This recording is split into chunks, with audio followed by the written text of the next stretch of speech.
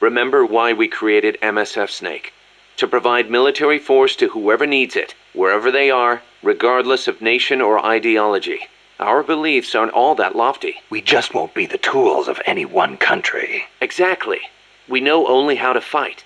But we refuse to live our lives at the whim of the state. The MSF seal is patterned after Pangaea, the supercontinent from 250 million years ago. Back then, the whole world was one landmass, one world. No gaps, no rifts. Our strength will take us back there. Your old mentor, the boss. She was known in the West as the mother of special forces, right? Nothing but propaganda. Actually, it's not all that far from the truth. I heard the KGB just set up a counter-sabotage cell. Alpha Group, I think they call it. There's even a rumor that West Germany created a counter-terrorist unit within its border police after the debacle at the Munich Olympics. Back home in the States, they've got the illustrious Green Berets, the SEALs, and your personal creation, Foxhound. The seeds sown by the boss are beginning to sprout. Same goes for MSF, right? In creating it, you were carrying on the will of the boss. Yeah.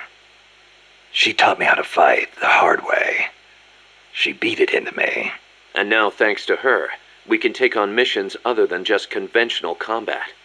After all, we've got the same mother as the Army's Special Forces.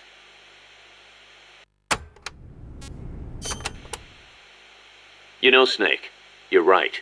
As long as we're soldiers without borders, we're going to be a target. We need our own deterrent.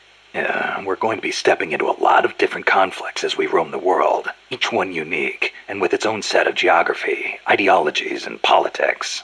If we're going to intervene in those kinds of situations, we need the threat of a Metal Gear. Unless we want to end up like Che Guevara did in Bolivia.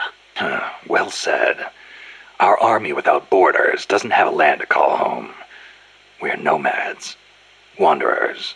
What we need now is a sheepdog to guard our flock. Right. Maybe it's not the way the boss would have gone about it, but there are places in this world that need us, and soldiers that need MSF. And as long as we're needed, we'll keep on moving.